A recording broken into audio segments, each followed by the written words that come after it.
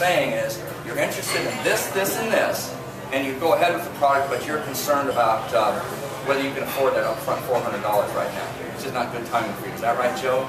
And if the guy says yes, then you answer the objection with a product feature, and then you prove it with anything. Example would be, if Karen was talking to someone and she had done a financial plan and there was one specific recommendation she made, and she wanted to have them feel maybe comfortable with, say, an insurance company or a mutual fund.